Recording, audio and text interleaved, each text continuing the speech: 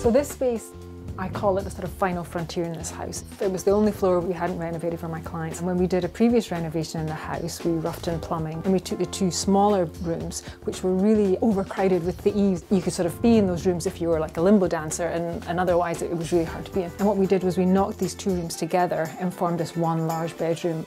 The starting point in the design scheme, it really started with the layout. Paramount in here was to get a good sized bedroom that also had space for a sofa, so there was a great space to hang out, to read with the kids. It gave the parents plenty of space to be up here as well. As the children grow older, I would say this place is very, very easy to translate into an older boy's space.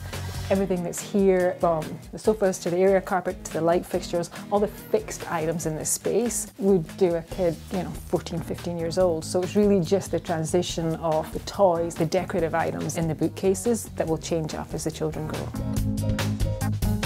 And then we also wanted a really good sized bathroom. The blue vanity. Oh, I had to kind of push for that one, which is not predominantly really my nature, but I actually saw this blue vanity and I was like, that is the one. I thought if we keep everything else fairly neutral, it'll pop.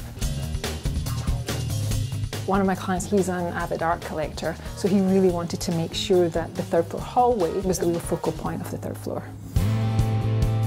I've worked with my clients before, so they know me, they trust me 110%, but it was very, very hard for them to just visualize how this finished space was going to look. It wasn't until the space was actually formed where I think they both took like a big sigh and sort of went, okay, yeah, you're right, this is fabulous. And it's actually turned out to be bigger than they expected.